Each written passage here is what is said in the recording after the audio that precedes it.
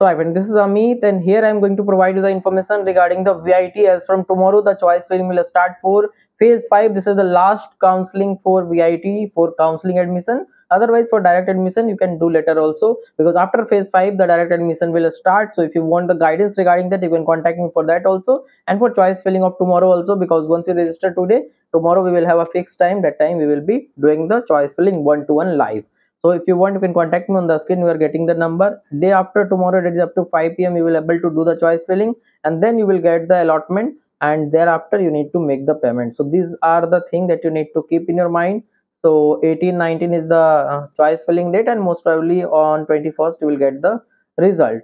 So after getting the result, you have to make the payment, and then you need to join the college. So whether you should join AP or Bhopal, or whether these colleges are good, or you should go with direct admission to Vellore or Chennai, or you should go for SRM or other college like Manipal, Comet. There are multiple college options available for you. So for everything, I will be guiding you. It is each and everything. So hope you get my point clearly. Kindly subscribe the channel, and stay tuned for all the update. Once there will be more update regarding the VIT or any other counseling, I will inform you through this same channel. Thank you.